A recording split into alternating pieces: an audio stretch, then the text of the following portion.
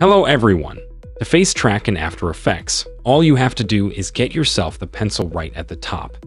And once you've got yourself the pencil selected, you also want to select your video. So swap on over to the mask rather than the shape.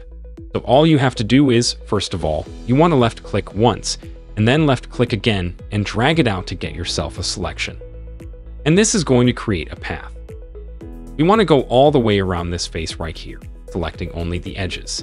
So the next one you can once again hold it in, or you can just left click to continue on getting yourself a selection. Once you get to the very last one, you just want to hover over the first one, and then left click to connect it all up. The next thing to do is we'll want to open this up, the video, go over to the mask, and then in here, set it to a none for the effect. So it's not going to add it, subtract it, or anything like that. We can see the whole video. The next thing that we want to do is, of course, we want to motion track this. So we don't have to manually do it ourselves, because that's very time consuming. So, to motion track this, you go to Window, and then go down to the tracker, right at the bottom here. And this will open up a new panel. Now all you need to know about the tracker, to keep this as simple as possible, is the tracker will go off whatever you are doing. So, for example, if you're not selecting anything, it will give you these options right here. So you need to make sure that you are selecting exactly the mask that you want it to track. So for us, it's going to be mask 1. Once you've got yourself the mask selected, you want to select yourself the type of method it's going to track. So for example, we can set it to position, we can set it to perspective. And of course, the one that we're going to focus on and the one that we're going to use is face tracking outline only.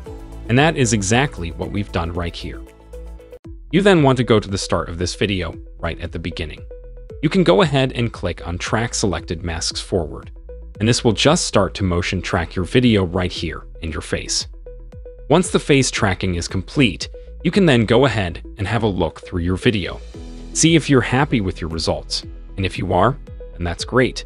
But you will also reach some moments on your video, for example, right here, where it starts to lose focus of the edges. So if this is something that bothers you and you want it to be really accurate, that's completely fine because you can always go back to that specific area, for example here, and we can always readjust these points if you wanted to. But you would also have to hold Shift and then left click on here to deselect the certain ones that you don't want to move. You can also use the main tool or the main mouse cursor. You can left click and only select the ones that you want to move. So for example, we can readjust this.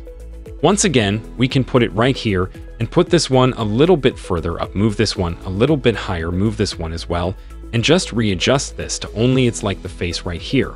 And once again, you would correct this, you then go to Track Forwards, and it will just replace the ones that are not looking so good. That's basically how you face track in After Effects. Thank you so much for watching this tutorial, and I'll see you in the next one.